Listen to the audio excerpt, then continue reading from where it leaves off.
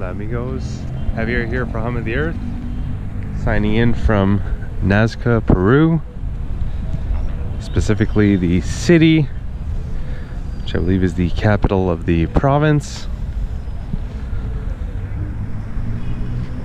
of Nasca, and more importantly, it is named after the Nazca culture, which thrived between 100 BC and 800 AD.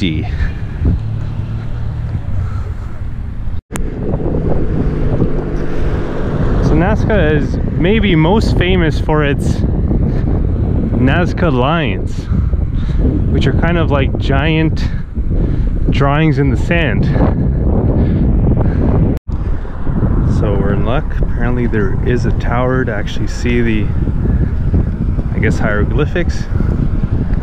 Just randomly rode into it on the highway. Guess it's not that random.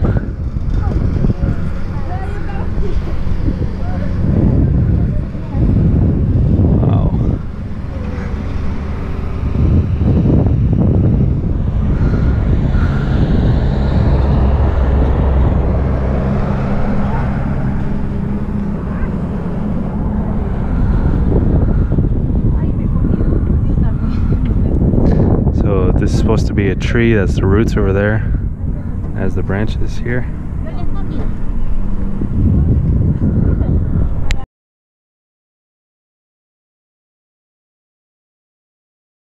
I think that this one's an upside down bird, maybe the likes of which I've seen bicycling today.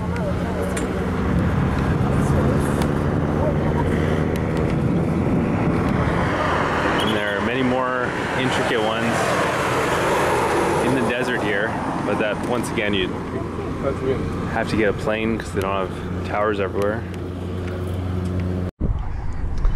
But there's also a little less famous Los Paradones, an archaeological site just outside of Nasca. So even though it is in the heart of the Nazca territory, this was actually, Los Paradones specifically, was an Inca settlement. So this is actually after the Nazca people.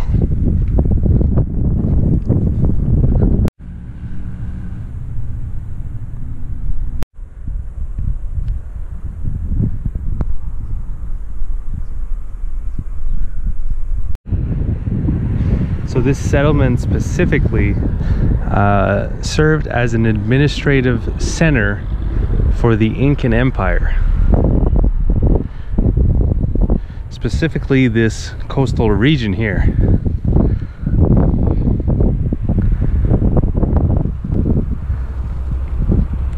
Had a pretty decent view here, which is kind of a common theme for Incan settlements.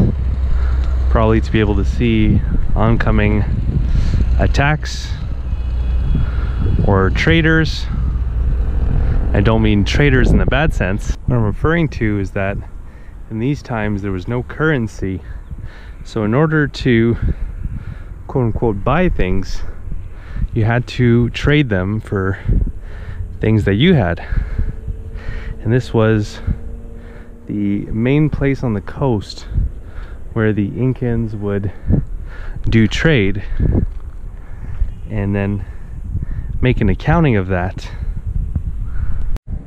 and then things would be sent back to Cusco, which was the heart of the Incan Empire.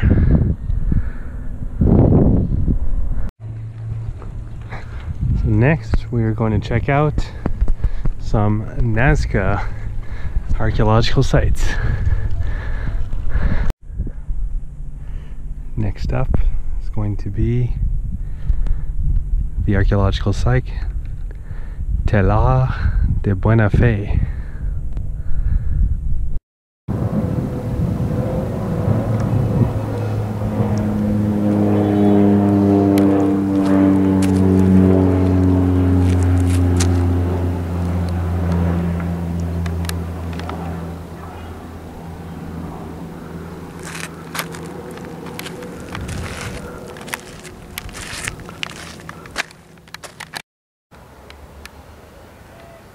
Design kind of looks like the P in the Peru tourism logo. Connecting the dots here.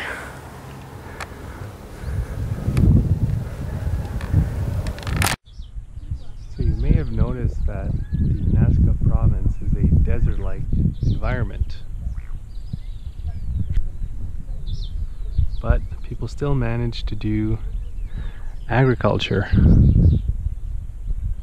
And so did the Nazca people. They accomplished this via an intricate system of aqueducts, which is a system to transport water from one area, like a river, to another where there isn't water, so that they can do agriculture. And in fact, these systems were so well built that they still function to this day.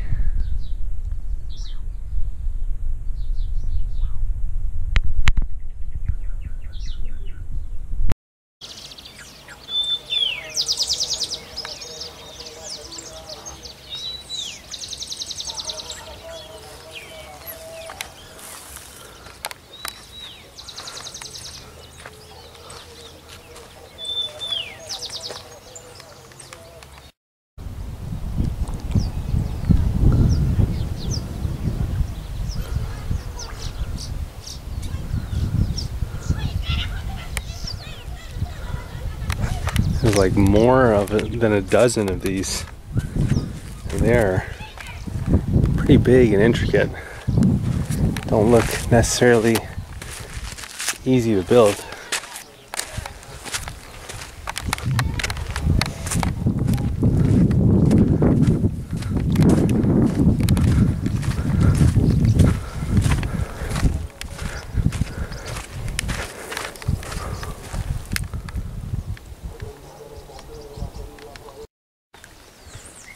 This gentleman here just told me that the water comes from the mountains here, Cerro Arena, and runs all the way through the aqueducts to Nasca. Pretty cool. Alright, one more site.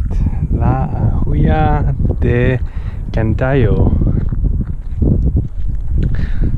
Tried to get some information from the lady at the counter there, but she's not able to provide any.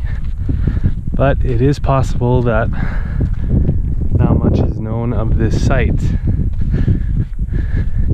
Regardless, we shall see what it is. Seems to be another sand carved hieroglyph here, but I am not sure what it is.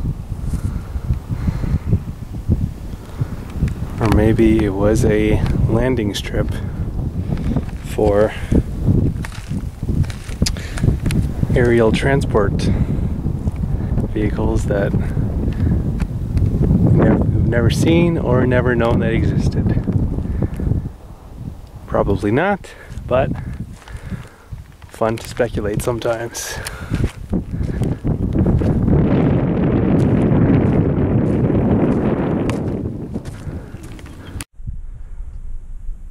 That was pretty cool.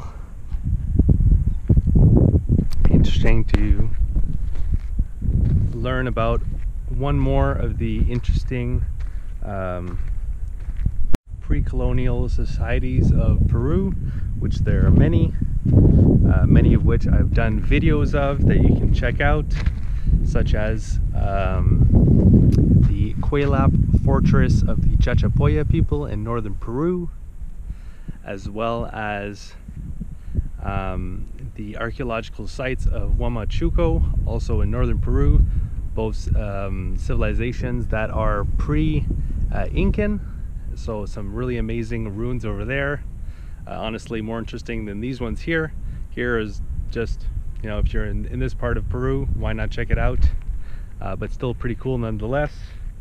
And then next I will be going to the heartland of the Incan culture in Cusco.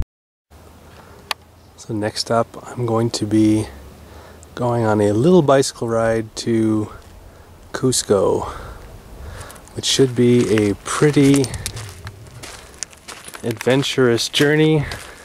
Some really desolate areas, a lot of climbing, because right now we're on the coast, and more importantly, we'll be getting a great cross-section of all the different environments that you can have in Peru, minus the Amazon. So we'll be going through like 5 different geographical types of environments, and it'll be like going through different countries, but all within Peru. So that's the next video coming up, so look out for that. It should be a pretty good one. And if you'd like to see just more videos in general of my time in Peru, over on my YouTube channel I have a playlist called Peru, so you click on that and you can see all the videos that I've made of my time in Peru, and I've seen some really cool stuff, so encourage you to check it out. And yeah, I was in Peru as part of my bicycle journey, bicycling from Canada to Argentina. If you'd like to see an interactive map of everywhere that I went and everything that I did, I have that available over on my website, followthehumoftheearth.com, where you can see my different blog, click on the different places and see my blog posts and videos of those places. And yeah, and if you'd like to follow my continuing journey, you can do so by subscribing to my YouTube channel by clicking on the red subscribe button below the video. Hope you guys enjoyed. Have a good one.